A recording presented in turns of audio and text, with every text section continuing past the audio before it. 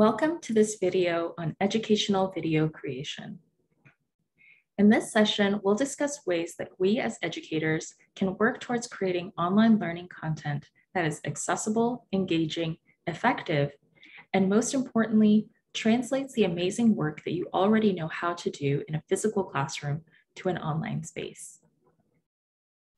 We'll cover tips on online course design and tips on recording videos.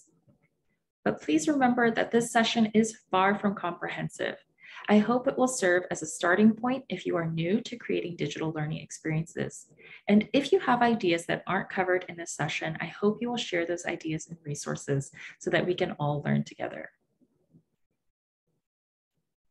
Let's start by discussing online course design. The first thing to recognize is that all of the things that make you an awesome in-person teacher are still relevant in the digital space. There are some important considerations and changes to make when designing video content, but the basics of curriculum design, things like setting clear learning goals, designing aligned activities, and assessment of student learning, all of these will still happen, but they may look slightly different.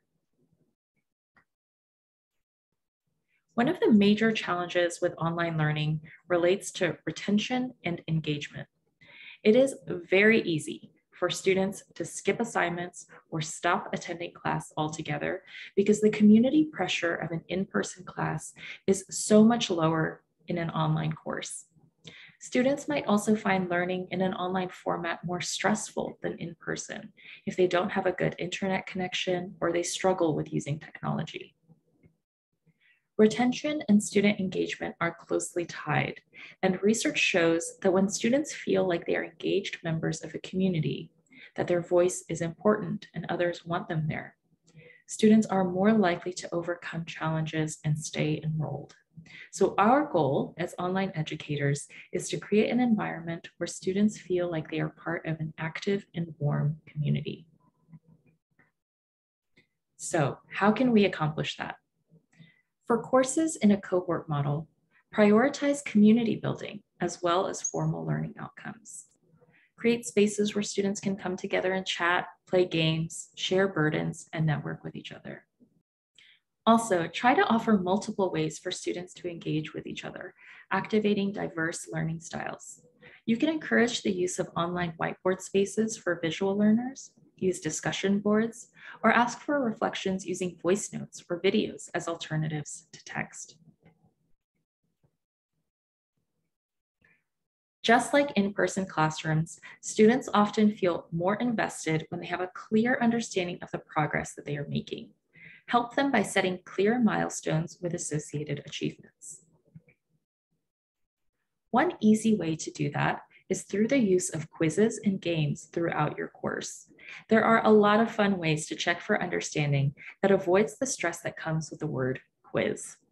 Kahoot and AHA Slides are two fun platforms that give students a way to check what they know and also give you feedback on what students are struggling with. You can also consider offering digital badges or certificates when students complete a significant module in your course. Some learning management systems allow you to automate the awarding of badges when students complete certain activities, but you can do this in a low-tech way as well by simply congratulating specific students in a cohort-wide email. Let's talk about accessibility. Online learning has opened up access to a lot of people who couldn't access education before, whether because of finances, geographic location, or a host of other reasons. But online learning still presents accessibility challenges for many learners. Here are a few key tips to promote accessibility in your online videos. Use big font sizes on your slides. All main text should be at least 30 point or larger. This means that you can't fit as much text onto one slide, so split up your slides. Use readable colors. Use font and background colors that are easy to read, especially for colorblind people. Use sans serif fonts. So if you use Roman letters on your slides, use fonts that don't have feet or serifs because these are easier for people to read quickly. Use subtitles and transcripts. This is especially useful when the language that you are teaching in is different from a student's first language. And just like you might in your physical classrooms, use simple words, speak clearly, and speak slowly. There are a lot of tools that use artificial intelligence to automatically create subtitles, but not all languages will be supported.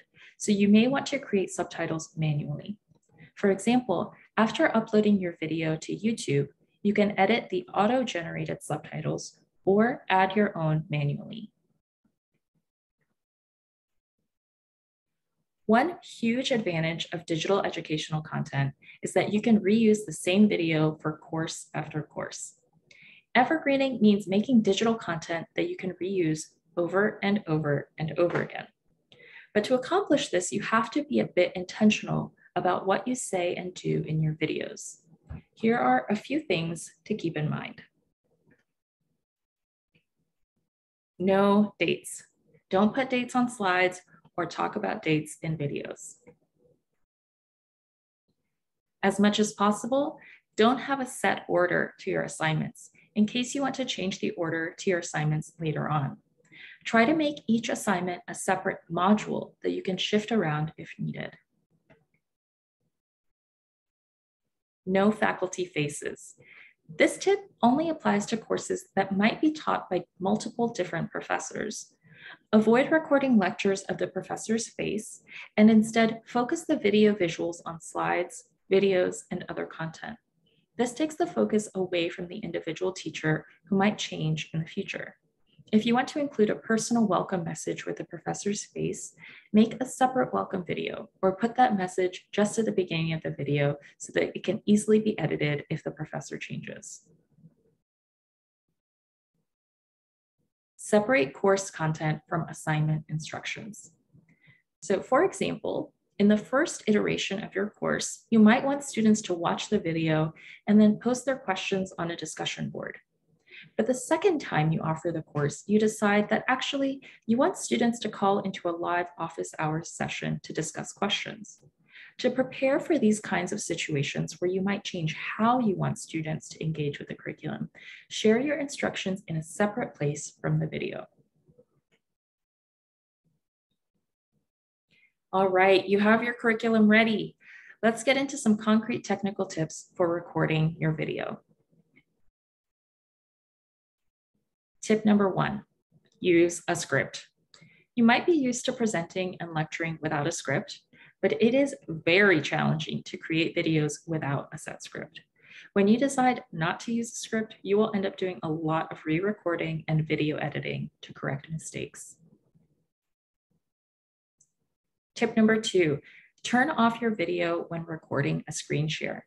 It is very easy to forget, but when you are recording, if you keep your video on while recording your screen, many recording softwares will include a thumbnail video of your face overlaid on the screen, and this might cover up some critical information that you want your students to see.